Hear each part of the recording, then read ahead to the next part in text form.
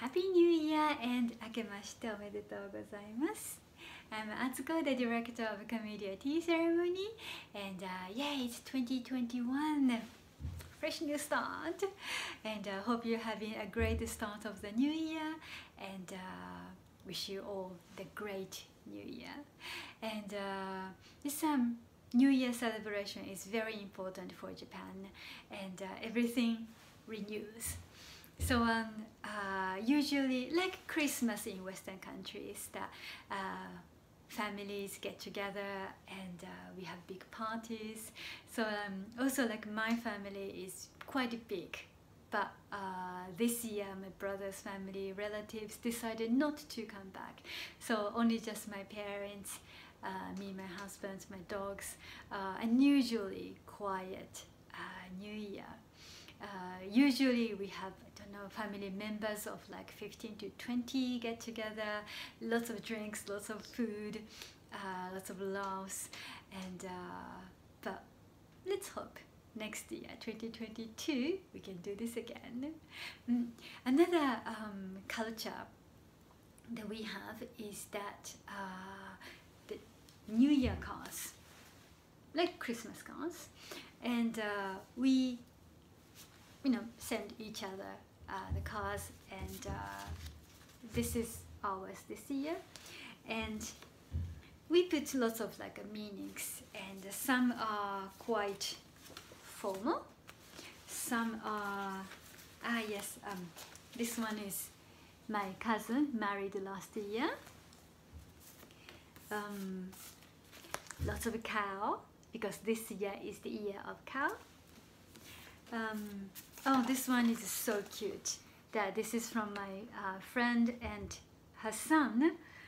That was me. So give me a big heart. And he also drew a happy object of Dharma. So lovely. He wants to marry me.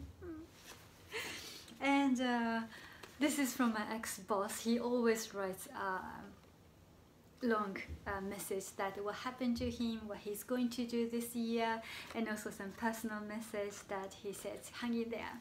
Yes, I will.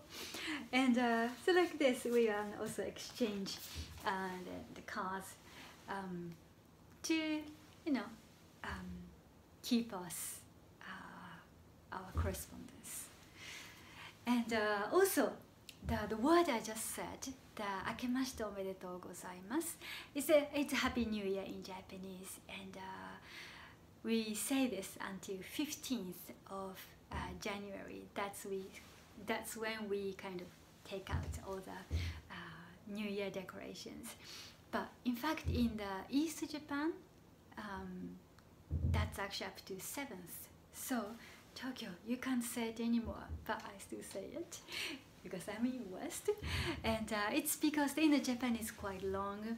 When the Kyoto was the capital, the center of culture for for a long time, and when the center of government moved to Tokyo or Edo, that also they started their new culture. So the shogun decided, no, up to 7th, that's enough for a new year, and so they decided 7th, but it didn't really come to the West, so we're still in the New Year celebration. And so we still say 明けましておめでとうございます。